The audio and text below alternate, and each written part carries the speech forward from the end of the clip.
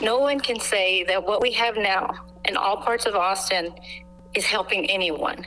More and more homeless encampment tents are popping up across the Austin area, regardless of the camping ban voted back in place last year. What we have now is unregulated encampments in everyone's neighborhood that are not appropriate for anyone, especially the homeless. Cleo Patricic with Save Austin Now, a group that spearheaded the campaign to reinstate the homeless camping ban, believes that the city is at fault when it comes to the recent uptick in illegal camping. I do feel they're letting down every single Austinite, homeless or not. We all deserve to have a safe city, and where homeless have the ability to have a safe campground. These are things that absolutely our mayor and city council can do. We are actively working with individuals who are unhoused, who are living in encampments throughout the city, to get them connected to housing and services. When the ban was reinstated, the city implemented a 4-phase plan to clean up homeless camps.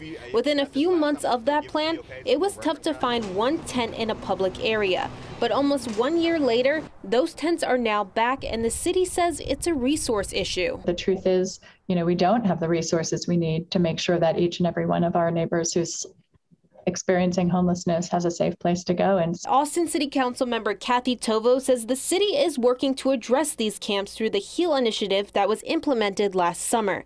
Just last month, 59 people were moved out of illegal encampments and into city-owned shelters. In total, 303 people have been helped through the HEAL campaign. Tovo says there's a process to figure out which camps are helped through this program.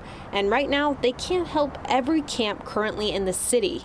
Limited capacity, and our staff are, unfortunately, they have a very difficult job of identifying those encampments that pose the highest risk to health and safety and housing those individuals.